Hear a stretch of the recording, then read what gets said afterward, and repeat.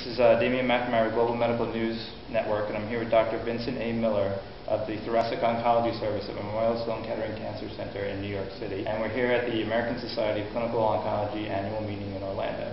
We presented a randomized double-blind phase 3 study, and it was the first to show addition of Erlotinib to bevacizumab for maintenance therapy significantly prolongs progression-free survival for patients with advanced non-small cell lung cancer. Can you tell me why the study was stopped early?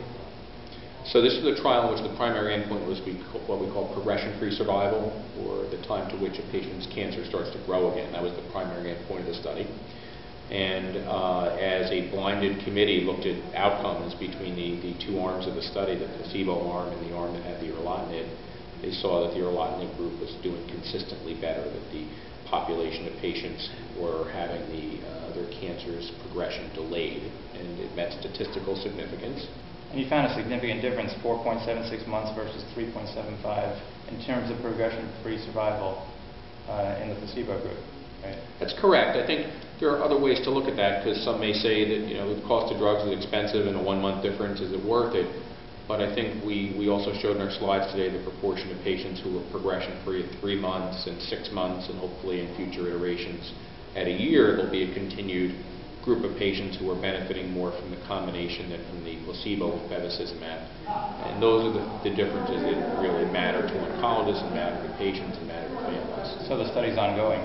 Well, the follow-up is ongoing. There are no additional people being enrolled, but we're following both for additional events and also for survival, which we hope to report later this year, the overall survival of the populations. All right, so you already had the progression-free survival, yes. And now you're going to look next at the overall survival. Yeah, the overall survival is a secondary endpoint, meaning the primary endpoint of the study was progression-free survival, but certainly it is hoped, of course, to show that it leads to a longer life, and that's the real thing we're all after in this disease. So in addition to overall survival, are there any other unanswered questions you'd like to look at in the future?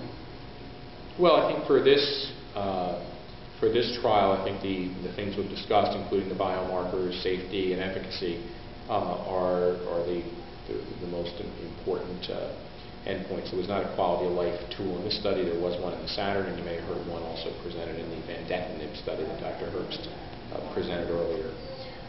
So I think from this particular study, one of the ideas would be to take the subgroups in which it looked like there was the greatest benefit, and perhaps move that even into earlier stage. Maybe it could be used in frontline patients with those characteristics for a less toxic, more protracted type of treatment. This is Damian McNamara with the Global Medical News Network.